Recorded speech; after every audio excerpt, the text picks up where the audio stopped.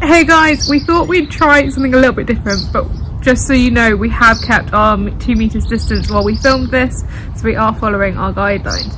But we thought we'd just do some leaders chat, so I'm just going to chat with Beth about a few things. We're going to start with her favourite Bible verse and we'll just see where it goes, just so you guys get to know us and a bit more about us. So Beth, what is your favourite Bible verse?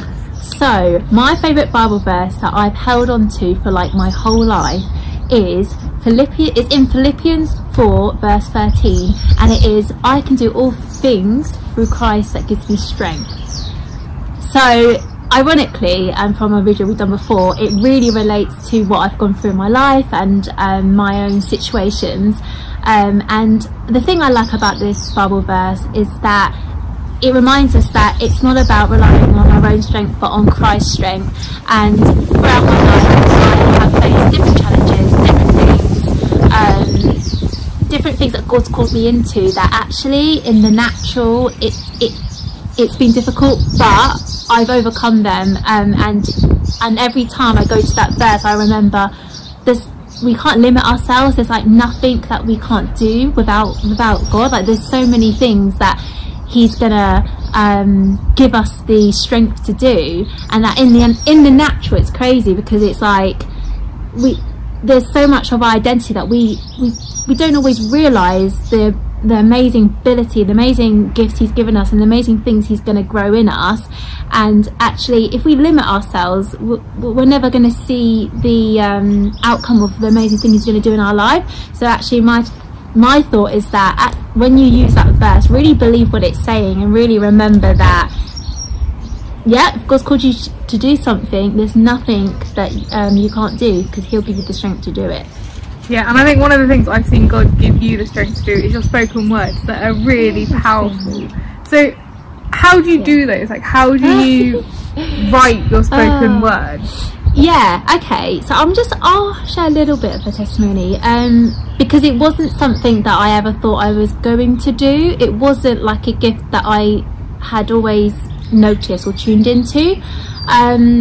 Ironically, so how it came about is my first spoken word happened in a time where I was in a very difficult place a couple of years ago, where everything in my life seemed to be just very difficult, struggling with like fear and anxiety and health and fatigue, and my living environment wasn't the best. And it was in that time, there was one particular night where sometimes if you've gone through something so emotional, it feels like physical pain. I don't know if that makes sense. Sometimes you're so consumed and overwhelmed by your emotions and what's going on that you feel physically in pain and you don't know how to escape your problems.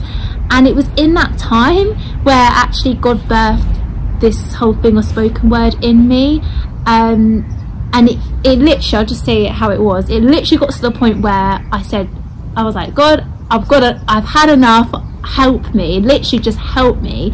And it was in that moment I surrendered to Him that I heard this still small voice be like, write it down, just write. And I never realized that actually God was trying to show me there's a way He speaks to us, and there's a way we can overcome our thoughts and feelings, and actually writing it all out is a really powerful way of like combating that, because then it just gets it out your head.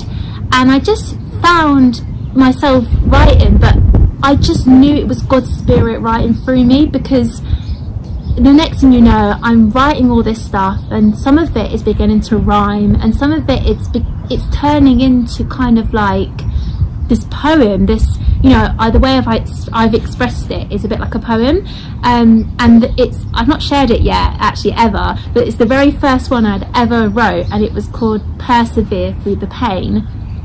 And ironically, it's amazing because God used the pain I was going through for the good. He showed me that I can have a creative gift to actually express how I feel, but also to help others to be like, wow, like God's taken something that looked so dark and so ugly, and he's turned it on its head, and He's used it for His glory.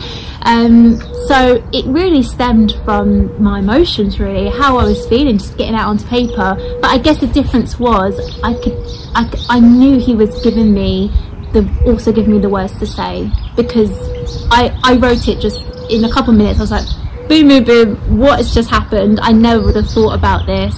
And he turned it into the spoken word, and I just did more and more since then. Really? It's so cool. And I think your spoken words are amazing, like the power that they have, and like the way you present them as well. I think it's awesome.